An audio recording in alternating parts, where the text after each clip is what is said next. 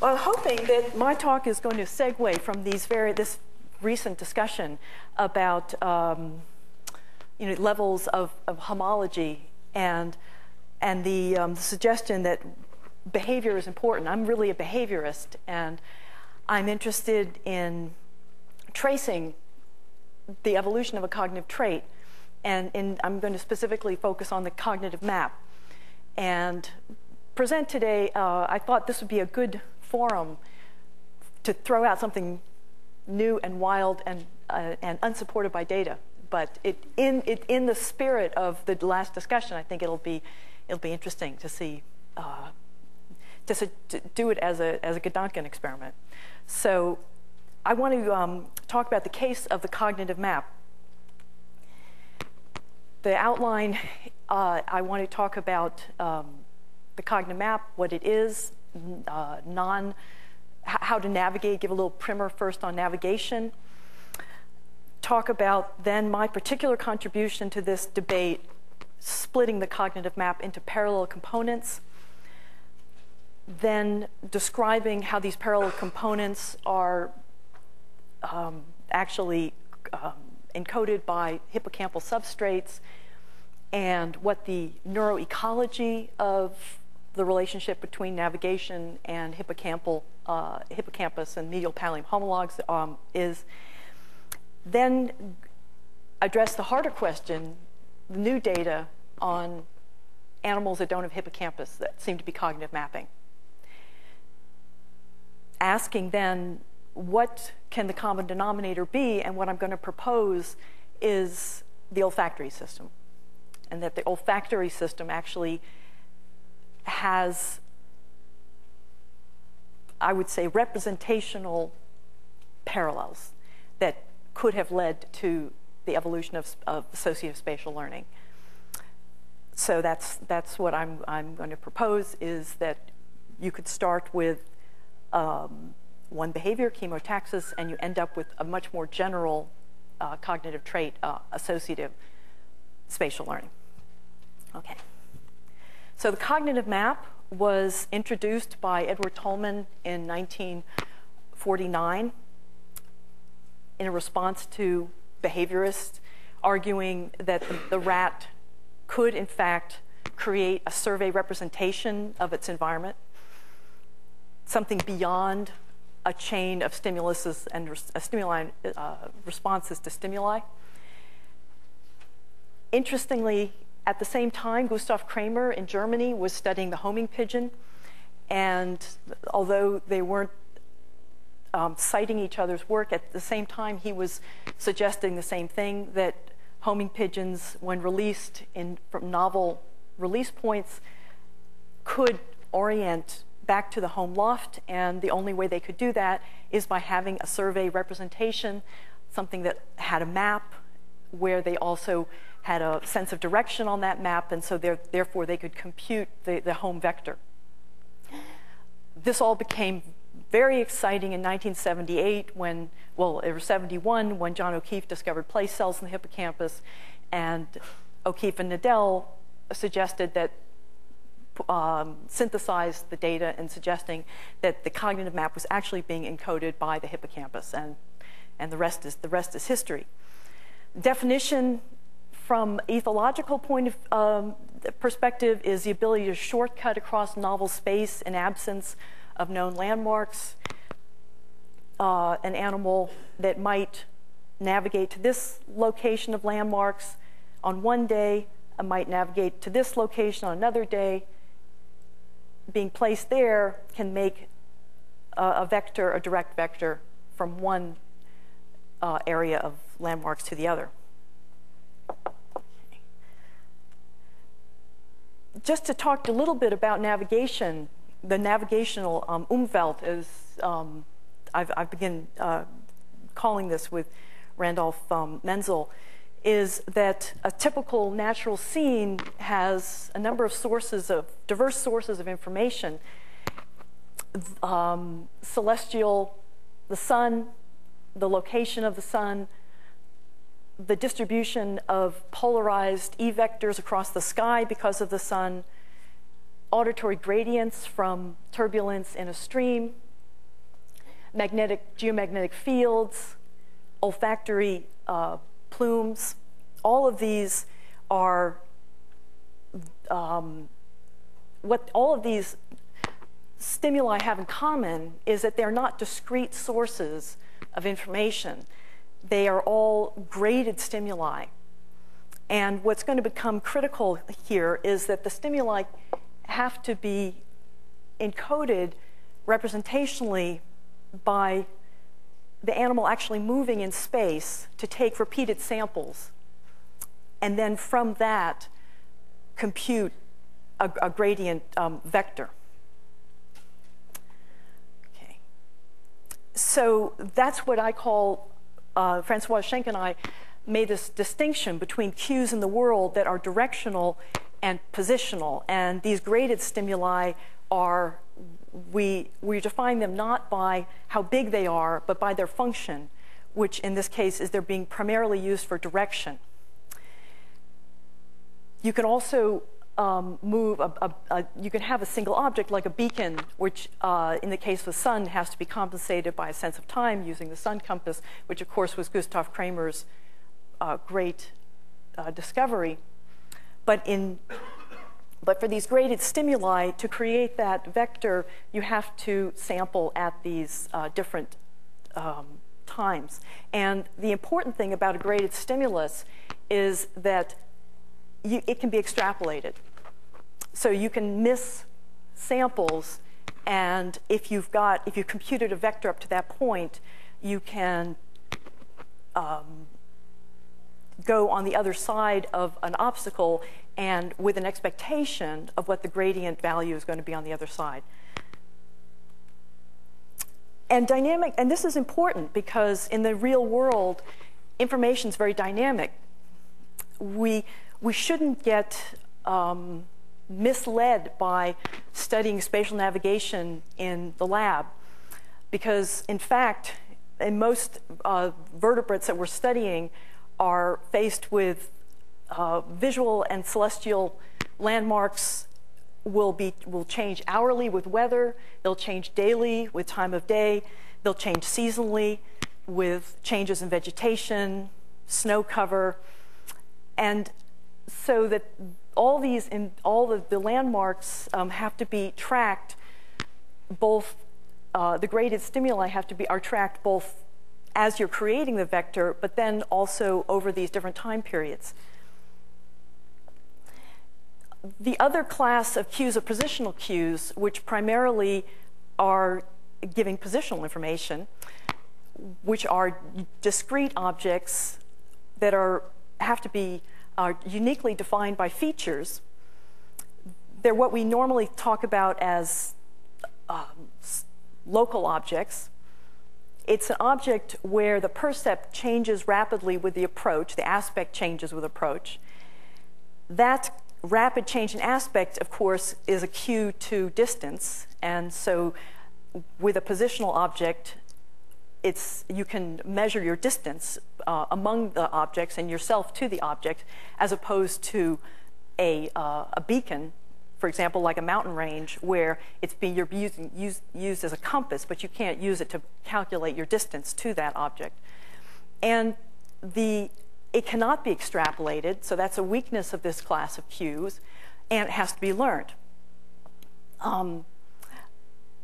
Again, both the positional cues, and here's an example of positional cue, is an animal linking trajectories between different objects to reach a goal, as in route following. But these local cues are more subject to change over time, where cues might be added to an array, or cues might move around in an array.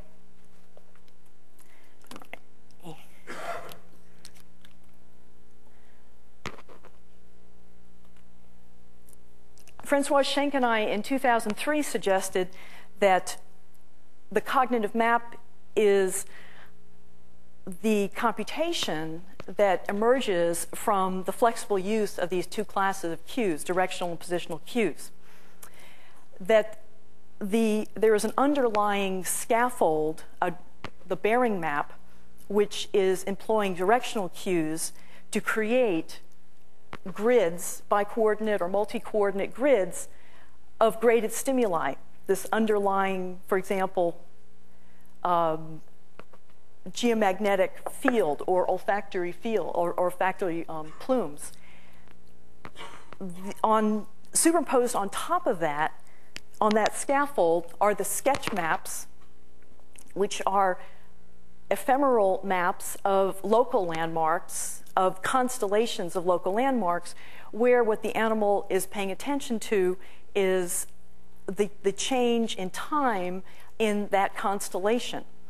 It isn't, the individual objects are, in fact, can be learned easily, and in fact don't even require the hippocampus. But the hallmark of hippocampal spatial learning is this ability to track change in time and space, not just space, but time also.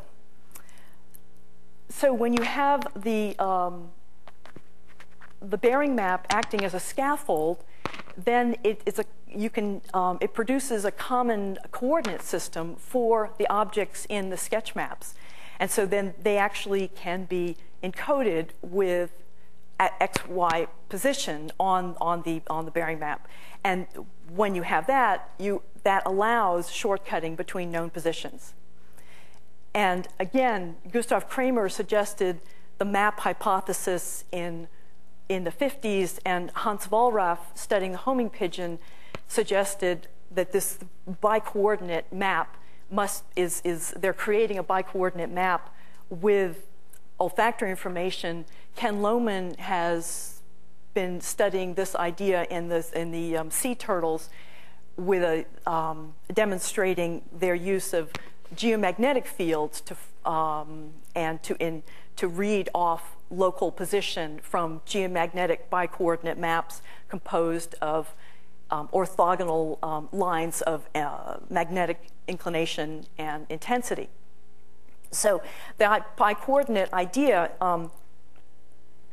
that's not new. What we added to it was the idea that the cognitive map actually is a flexible representation that can either be localizing the animal in terms of a bearing map or localizing in terms of the sketch maps.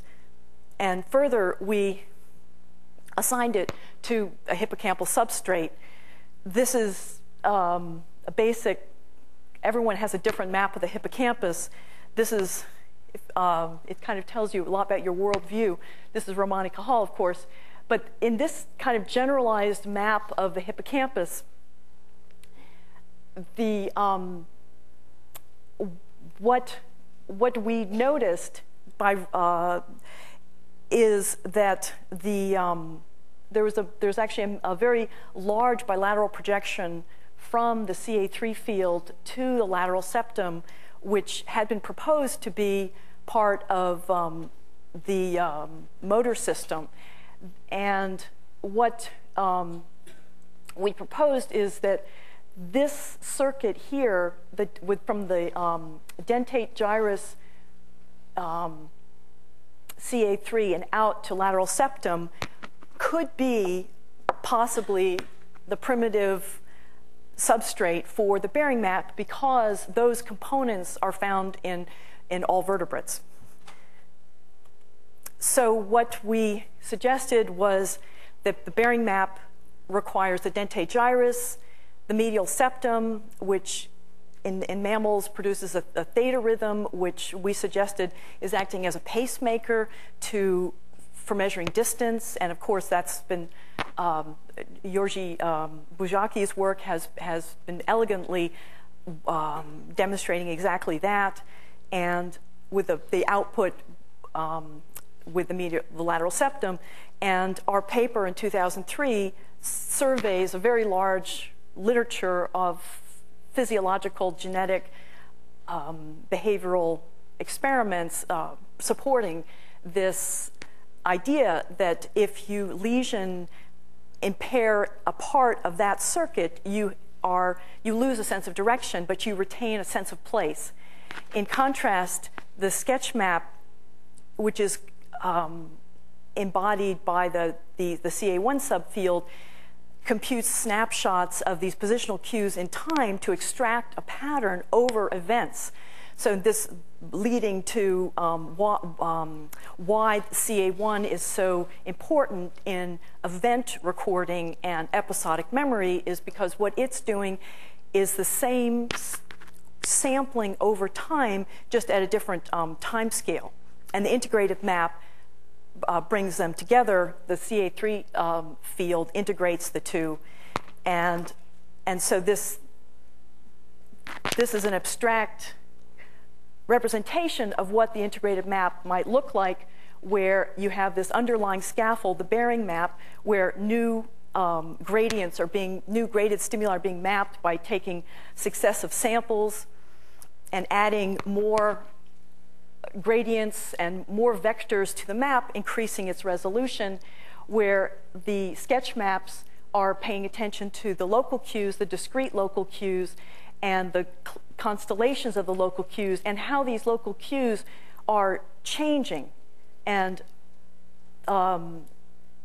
both in the location, the unique object place locations. And this dichotomy between the bearing and sketch map function actually neatly captures the difference in encoding of a space by polygamous rodents of different sexes, and I won't talk about that, but that's the bearing map function is something that is the preferred, the heavily weighted mapping strategy of males, whereas the sketch map function is the heavily weighted mapping strategy of females. So, recent work, not from Denise Menahan-Vaughn, she has found that subfields respond to different cue types, and particularly she's been documenting how dentate gyrus long-term depression is facilitating the dentate gyrus by this type of cue, but in CA1 by this type of cue.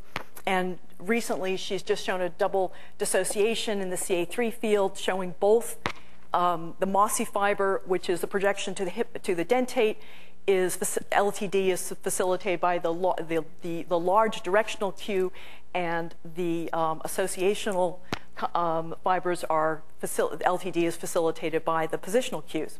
So I think there's growing support from different levels of analysis for this idea of the parallel maps. What about other vertebrates?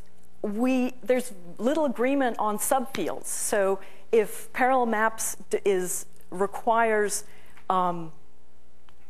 subfield assignment, what we've got is a homologous structure throughout vertebrates, but we don't know, we can't assign subfields. So we do know, however, that the medial pallium homolog size correlates with navigational demand, and this has now been found both sex and species and differences in fish, rodents, reptiles, birds, etc. A growing laundry list of being able to predict medial pallium homolog size with navigational demand, specifically with the need to integrate over time and space, not simply the amount of space you're covering, but the need to sample different locations at different times and be able to either shortcut between them or integrate what's happening across these two times. Okay. And of course, in cognitive mapping, particularly in flying mammals and flying birds, has been recently dramatically demonstrated in cross-continental displacements where birds were flown on commercial jetliners across the country and released, and experienced adults corrected for this displacement, and naive juveniles did not. In white-crowned sparrows, the Egyptian fruit bat was recently shown to be released in the middle of a desert in Israel and show a similar ability. So the cognitive mapping is most dramatically seen in the field in these in these flying animals that are moving over large areas and have to integrate many graded stimuli. But not only do we can't locate the subfields in other vertebrate taxa, but now we have evidence in both crustacean and insects that cognitive mapping can now be demonstrated in animals without medial pallium, without a hippocampus at all. So I think this is, then we really have to ask, what is the common denominator of the cognitive map across such a wide range of taxa and nervous systems? And this is the big leap. One common denominator is that the olfactory system is remarkably similar, and this has been noted and studied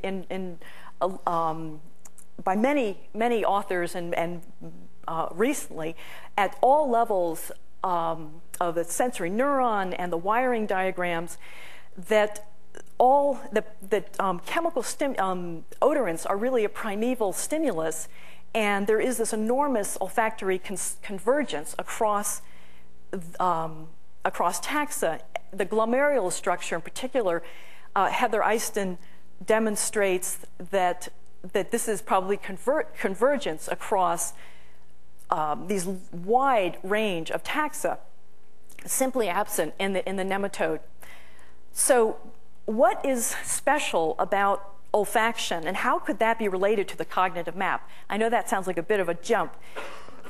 The very interesting thing about olfaction is that it doesn't act like other stimuli. For example, if you have an odorant and you change the concentration, you can have that, just changing the concentration can produce a qualitative change in the percept, so that literally the apple becomes an orange, becomes a rose with increases in concentration. Odorants are also infinitely combinatorial and non-deterministic. Even a pheromone can be used as a neutral stimulus and then conditioned in honeybee olfactory learning.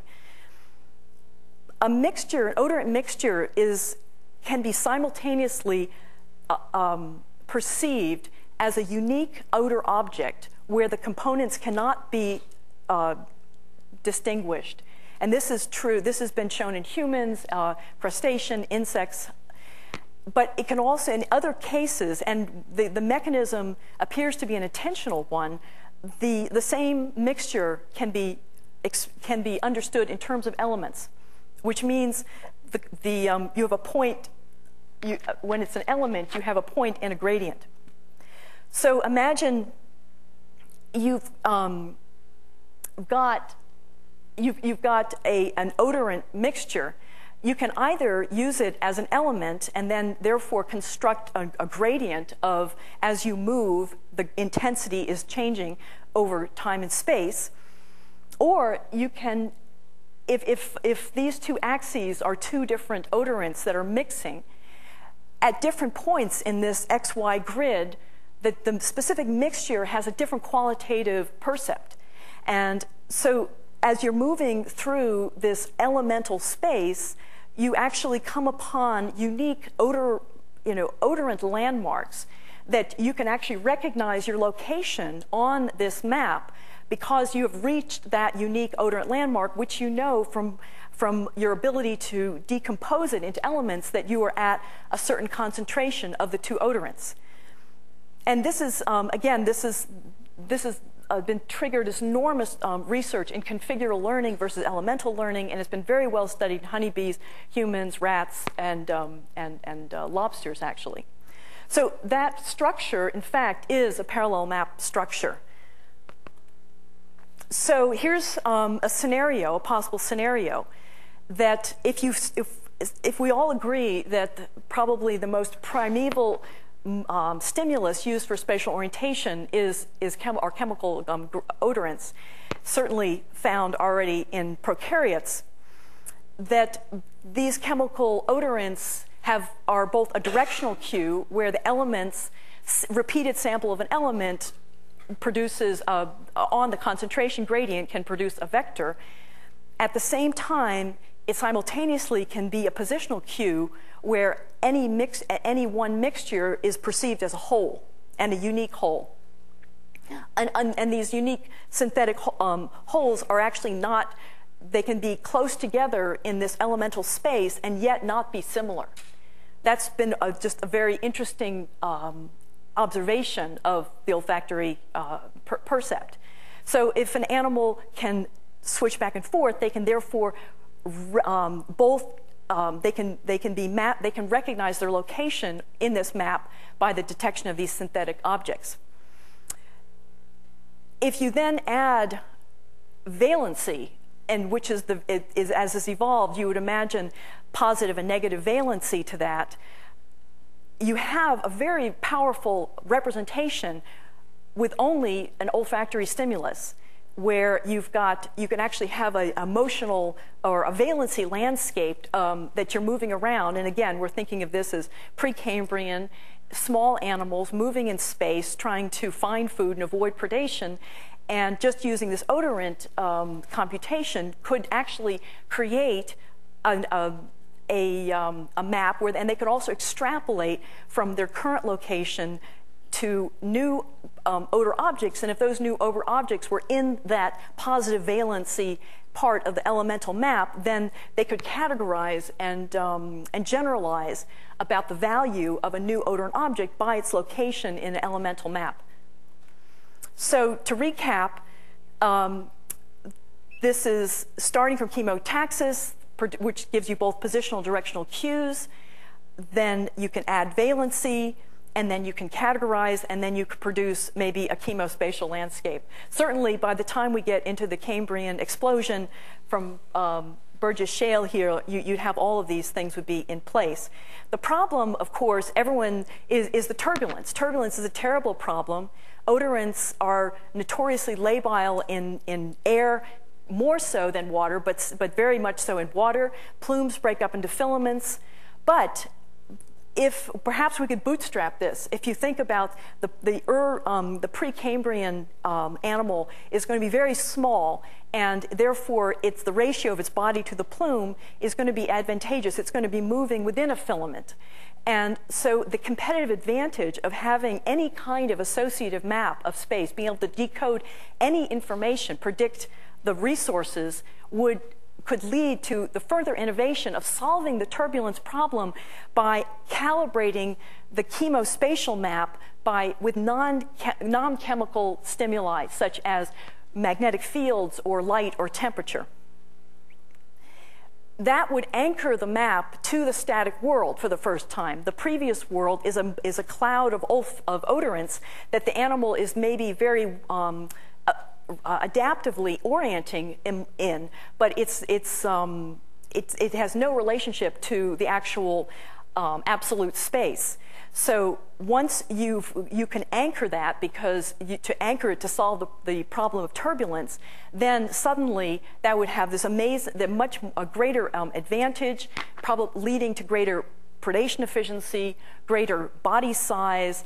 Then you're really moving from that into spatial associative learning with the first allocentric space. So representing what Tolman said as a cognitive map, the space outside the body of the animal, and the animal itself moving in that space. And I just want to point out, actually related to Nipham's talk, is that there's amazing diversity of odor sensing appendages in marine arthropods, and the feedback between the mechanosensory inputs is critical for decoding olfactory location. For example, in sharks, the lateral line system is necessary to decode odor plumes. And I would imagine that similarly, this diversity of appendages could be used to work with the odorant plume to as in rats and in lobsters, where they control the input by the rate of sniffing, and which olfactory sensors are being exposed at any time during a sniff or an antennual flick. So this, of course, would be a great advantage, and Ginsburg and Jablonka have already suggested perhaps the evolution of associative learning is a hypothesis to explain the Cambrian explosion. And if we think in animal behavior, what the basic tenet of behavior is adaptive behaviors are governed by the distribution of resources in time and space. Being an animal that can map these resources is going to have a large selective advantage, and suddenly its information is going to be the innovation, and where you've got this massive adaptive radiation of everyone solving that problem, all based on the underlying structure of olfaction. But getting back to our discussion just now, many convergent solutions to this, many different solutions depending on the starting conditions, yet with a still striking now present-day similarities in structure and in this olfactory system. So this implications for vertebrates, well, one is that the olfactory bulb is actually very important in navigation, maybe not just discrimination, and that the reason that only in mammals we only have adult neurogenesis in the hippocampus dentate gyrus, the substrate for the bearing map, and the olfactory bulb, is that these two structures are working together to constantly creating that bearing map. And in fact, running increases hippocampal neurogenesis, but not olfactory neurogenesis. Odor enrichment has the opposite effect. So I think that something that we really haven't investigated is what the dentate gyrus is doing with this odor information and how is it actually mapping it. The other, the neuroecology of olfactory bulbs, there's a lot of variation in olfactory bulbs. In carnivores, you have increased olfactory bulb size with home range. Theropod dinosaurs, it was thought that birds have small olfactory bulbs, and now it turns out that modern birds secondarily have reduced their olfactory bulb size, and actually, this is from George's textbook, but that's the relative size of the olfactory bulb to the brain in T. rex suggests that there's something more than just discrimination for these active predators, and I would suggest it's these active predators who have to actually have the strongest demand for mapping in space and time. Birds, olfactory size, it increases when you switch from vision to non-vision to nocturnal. Birds have larger olfactory bulbs. Echolocating bats, on the other hand, they're nocturnal, but there's a massive reduction in echolocating bats. Again, arguing that because their auditory system is doing the navigation, they're not using olfactory information. Pigeons, homing pigeons, despite they have a larger hippocampus and a larger olfactory bulbs than other pigeon strains.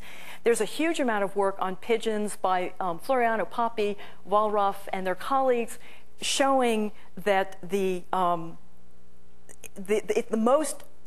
necessary condition for a pigeon to show true cognitive mapping is to have olfactory information.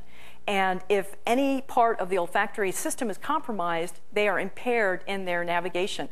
And this was competing with magnetic field perception. It's very clear now you can actually lesion the magnetic trigeminal nerve versus olfactory nerve, and the important the baseline, the scaffold for navigation in the homing pigeon is olfaction, despite the fact that the pigeon birds are incredibly visual species. They're visual savants, despite we think of them as visual animals, yet they need to navigate with olfaction. Theoretical implications this is Daniel Osorio, Wayne Getz, and Jürgen Rybak said in '94. They pointed this out, that olfaction is a really good place if you want to build a brain. And that perhaps because olfaction demands a neural architecture pre-adapted to learning complex input patterns, that this would be this is a great place to start, and the brain actually complex brains evolved the way they did because they began with olfaction, because of the sovereignty of olfaction. Another theoretical question is that of scaling, as the Finlay, Barbara Finlay and Darlington models have shown so elegantly. The olfactory bulb marches to its own drummer. It is the only structure that does not obey the late is large rules. And what if in fact, but their recent 2011 paper were suggesting that the function of this plasticity of late is large in cortex and cerebellum is actually an adaptive computational structure for not disrupting the basic command line, where the new innovations are coming on top of the line, but they're not coming in the middle of the line, which would disrupt it. And in fact, that's exactly what this spatial navigational system could be, this primeval basic command line that then has other innovations around it, but it actually maintains its phenotypic plasticity to be able to adapt to ecological demands. Because of changes in resources, you have to be able to continually map that and keep your mapping abilities always up to par. So this would be a conclusion. What I'm saying is that olfaction is something that we might want to reconsider in terms of its navigational function. That it perhaps has a very special percept because of the way it's done, and perhaps it or the way it's encoded by animals, by diverse taxa, and this acts as an armature, which then can lead to bootstrapping with increase in selective advantage, being able to map, increases in brain size, allocentric spatial mapping, which at that really is a cognitive revolution. But it still remains this basic command line in invertebrates, which is where and this is why you see the patterns of convergent evolution, of neuroecological patterns that you do. But and the parallel map structure of the hippocampus is simply an instantiation of this underlying logic. Just happens to be that's the way it's done in the medial pallium in invertebrates. And this is just a gratuitous picture of an intelligent dinosaur. Okay, so that's it. Many thanks. I'd like to acknowledge Françoise Schenk for my co-author on the parallel map theory. Been a lot of discussion on these ideas with Randolph Menzel in Berlin and Leslie Kay at Chicago. Also Bob Full, my colleague at Berkeley, and Dan Kotachuk and Camilo Taylor. We're being funded now by NSF to come up with a kind of integrated solution for robot cognition, and that's what this came out of these discussions and my students. And I want to just end with this quote, which I think it's a lovely philosophy. It's also specific to the idea of learning by moving through space. Is the great thing in the world is not so much where we stand, but in what direction we're moving. Thank you very much.